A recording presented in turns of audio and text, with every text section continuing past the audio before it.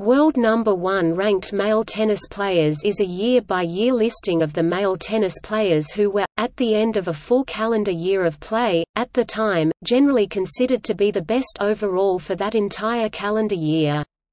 The runner-up for each year is also listed, as is a summary of the reasons why both were ranked as such, which includes the performance of the players in major tennis tournaments of the particular year, and the tennis ranking authorities which provided rankings.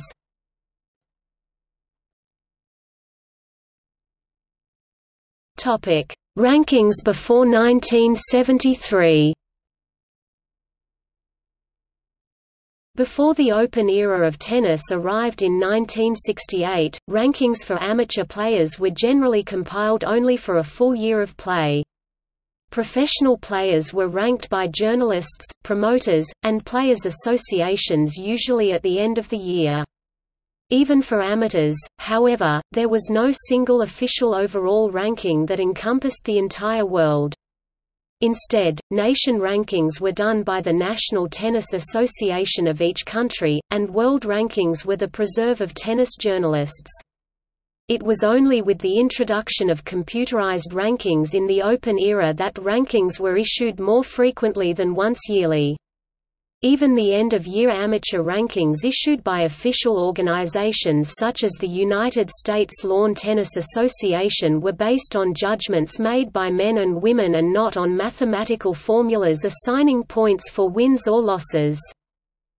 In 1938, for instance, when Don Budge won the Amateur Grand Slam, it was easy to conclude that Budge was not only the U.S. number 1 but also the world number 1 amateur player. It was far more difficult, however, to decide who was the best overall player, amateur or professional, for that year because both Ellsworth Vines and Fred Perry, now professionals, were still at the top of their form.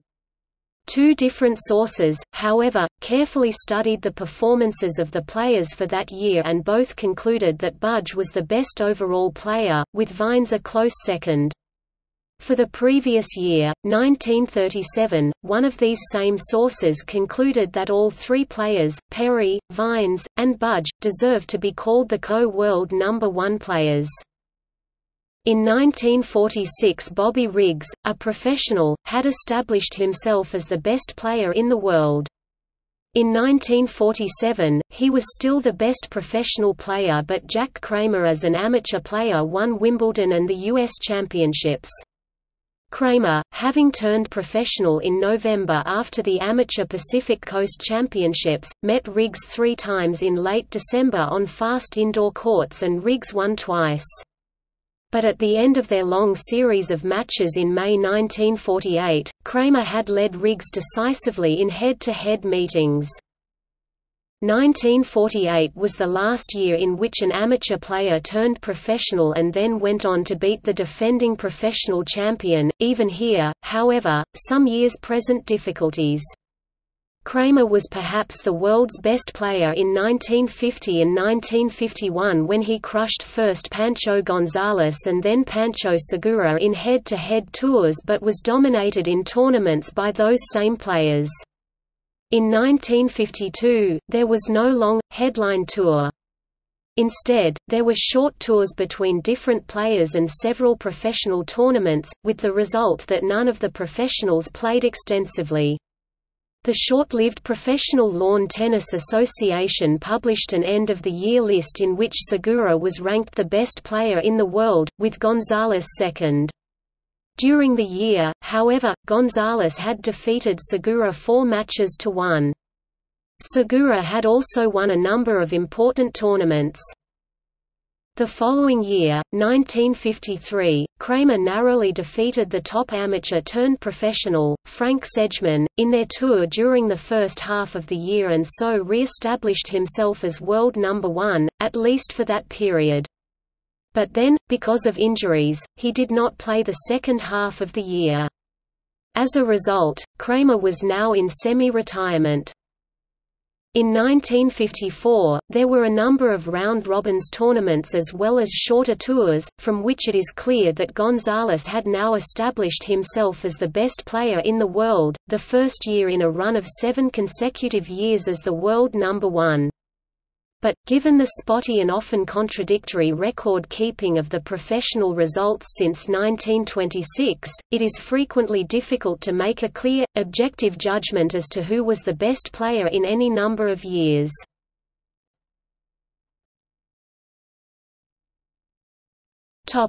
Professional tennis in Europe before 1926. There were numerous teaching professionals, that is, players who gave lessons for money at private clubs and public parks. Because they accepted money in return for their services, they were not allowed to participate in amateur tournaments. They did, however, create a number of relatively small professional tournaments for players like themselves, primarily in Europe. Some of the oldest professional matches known are those between Irish player George Kerr and American Tom Pettit. In 1889, Kerr beat Pettit 3 times in 4 meetings. In June 1890, Kerr won all 3 matches against Pettit in Dublin. In April 1898, a professional, round-robin tournament was played in Paris on covered courts. Both Thomas Burke, tutor of the Tennis Club de Paris, former teacher of Joshua Pim who won Wimbledon twice from Ireland, and Kerr, Fitzwilliam Club, defeated Tom Fleming, Queen's Club, and Burke defeated Kerr 6-2, 4-6, 6-1, 5-7, 6-4.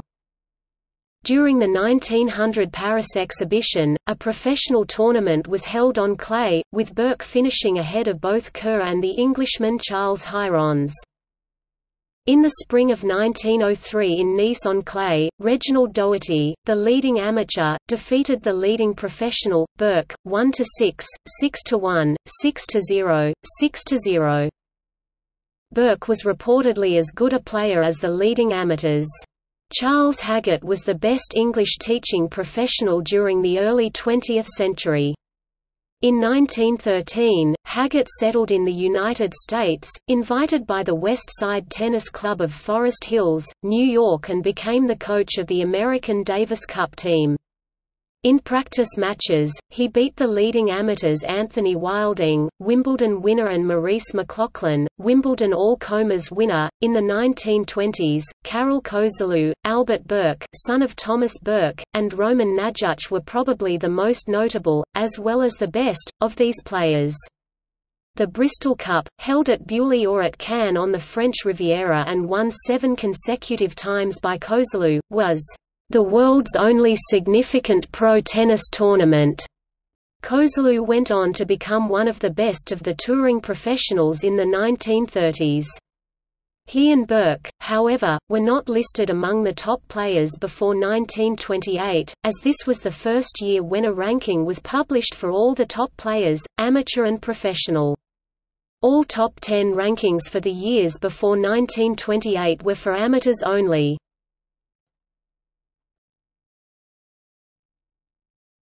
The major professional tournaments before 1968. Tradition on the pro circuit was non-existent before 1968 because the event hierarchy could change each year. Some major tournaments, however, stood out at different times. Elite events that lasted only a few years, mostly because of financial collapse, included 3 major tournaments held a certain tradition and usually had the best of the leading players. They were called championship tournaments. The most prestigious of the 3 was generally the London Indoor Professional Championship. Played between 1934 and 1990 at Wembley Arena in the United Kingdom, the tournament was unofficially and usually considered the World's Championship until 1967. The oldest of the 3 was the United States Professional Championship, usually called the U.S. Pro, played between 1927 and 1999.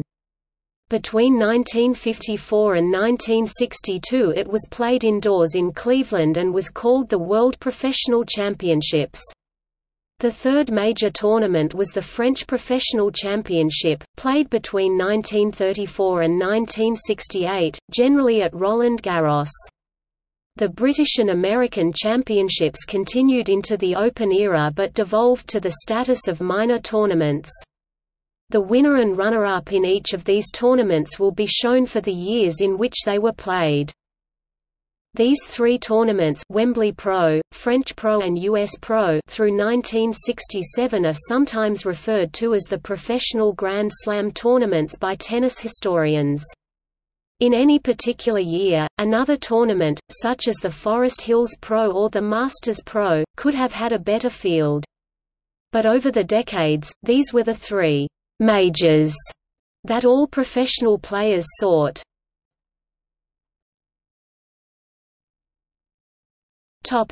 Discrepancies in source material. The occasional lack of authoritative material about the early years of the professional players is an issue that complicates the creation of reliable rankings. For instance, the very existence of the 1936 and 1938 Wembley tournament is in question. Two sources, Collins and Macaulay, give results for the Wembley tournament in each year. Bowers, however, is adamant that neither took place and offers some evidence to support his view. In 1947 Collins said that Riggs beat Budge in a tour, Macaulay said that there was no long tour, only a short one between Riggs and Frank Kovacs. Tom Lecompte says that there was a small tour with Riggs overcoming Budge 12-6 followed by the short Riggs-Kovacs tour 4-3, but 11-10 according to Macaulay. Other examples, the French Pro until 1933. Macaulay says that the first year of the French Pro is unknown but begins his list in 1930, whereas Ray Bowers doesn't talk about any French Pro before 1934. Even in 1934 he doesn't use the expression, "French Professional Championships", but writes a three-day tournament at Roland Garros, September 21–23. For example, in 1933, the supposed Tilden-Cachet final 6-2, 6-4, 6-2 listed by Macaulay was just, according to Bowers, a singles match with a slightly different score 6-3, 6-4, 6-2 of a USA-France meeting in the Davis Cup format at Roland Garros, where Cachet defeated Bruce Barnes. Tilden beat PLAA and Cachet and Barnes overcame PLAA and the US won the doubles.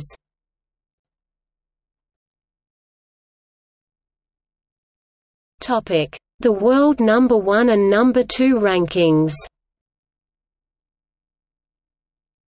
Before 1973, there were no computer-based rankings based on the points players obtained for achieving a certain level of performance in particular tournaments, but only journalists or officials on their personal behalf or promoters or players themselves who listed their own annual rankings. In some years, however, only a small number of journalists or players released rankings at the end of the tennis year.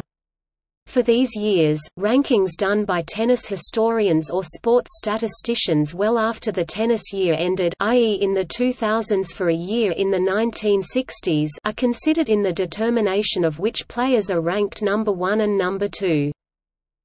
In 1973 the ATP listed its own rankings every fortnight and some years later, around 1977, every week, but they had many imperfections because in the 70s and the 80s they did not take into account such events as the Davis Cup, the WCT Finals and the Masters, later called the Singles Championship, and in the 2000s the Tennis Masters Cup. Currently, the ATP does award points for what is now called the ATP Finals. See, List of ATP number 1 ranked players. As well, the ATP point rankings did not award the Grand Slam tournaments which most often attracted the most top-ranked players in the world, Wimbledon and the US Open, and, therefore, were the most valuable to win in the minds of both players and tennis journalists, an amount of points commensurate with their importance. As well, some events which did not attract many or even a couple top-ranked players but offered high prize money were worth a higher number of points than their perceived importance.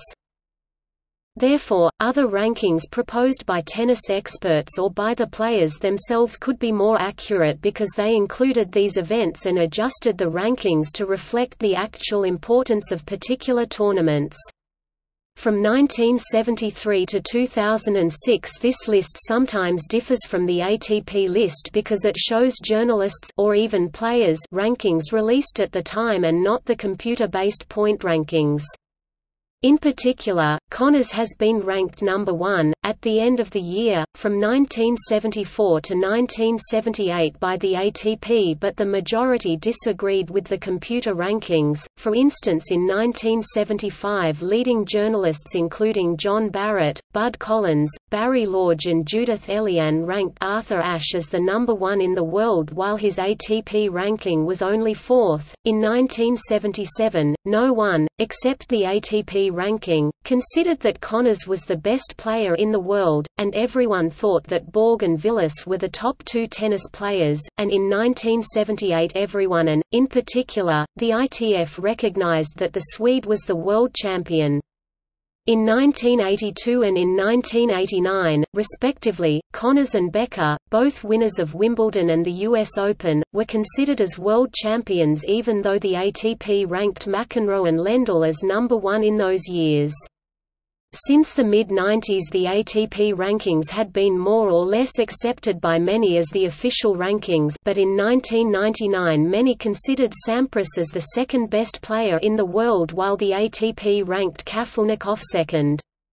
Finally, since 1978 the ITF, represented at the beginning by Sedgman, Hode and Trabert, has designated his world champion. From 1973 onward, as there is no shortage of rankings that were released by tennis authorities or publications at the end of each tennis year, which reflected the generally agreed upon importance of particular tournaments at the time, later rankings by tennis historians or sports statisticians are not considered in the listing of number 1 and number 2 players.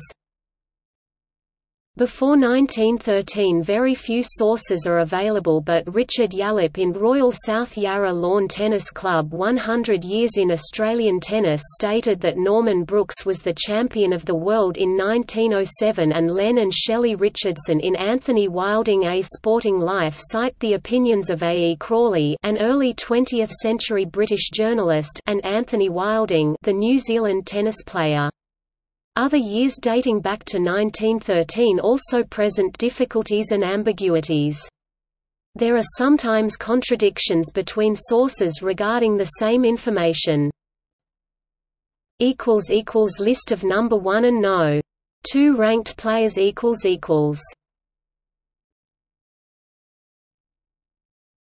Topic 1877 to 1912.